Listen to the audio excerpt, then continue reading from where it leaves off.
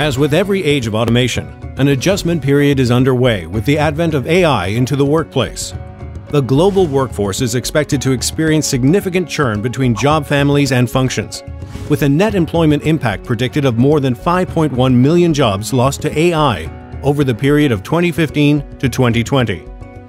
While the true impact of the job loss is expected to be around 7.1 million jobs, 2/3 of which are concentrated in routine white-collar office functions, the loss is softened by an expected rebound effect. The introduction of AI is expected to add 2 million jobs in computer, mathematical, architectural, and engineering-related fields. Further, manufacturing and production roles are also anticipated to have relatively good potential for upskilling, redeployment, and productivity enhancement through technology rather than pure substitutions. Indeed, it is this aspect of AI that yields the most hope. AI intends to augment human activity rather than replace it completely. In fields such as medicine, for example, AI may be able to keep, categorize, and segregate the 400 types of cancer, as well as 75 different drugs meant to treat breast cancer, and do so with speed and efficiency. But it will be the physicians and their many years of training and experience that determines the treatment plan. In finance, programs such as the popular TurboTax might use algorithms to guide users in preparing their tax returns, but it still requires human input and judgment to successfully complete the task.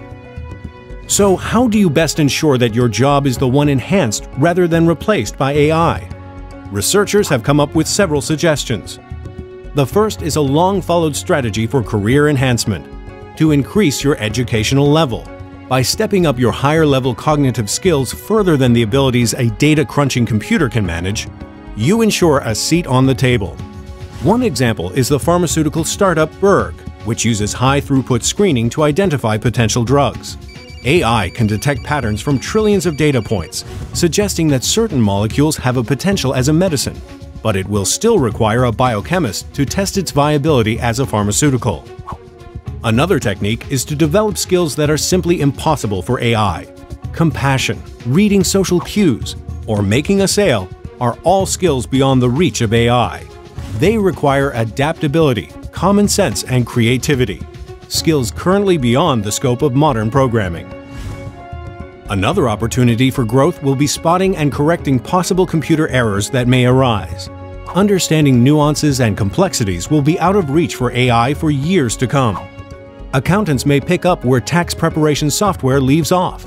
For example, correcting mistakes that the system or the client inadvertently create. Extreme specialization in niche services can further protect a person's employment opportunities. One example cited by researchers is a woman with an encyclopedic knowledge of paper, whose ability to identify the age and origin of paper by feel has made her invaluable to art historians and preservationists. Finally, AIs do not create themselves, yet. A programmer is still needed to find a service or solution that can be provided through automation, and then develop an AI program to fill that niche. Additionally, data analysts are expected to help companies make sense and derive insights from the torrent of data generated by AI.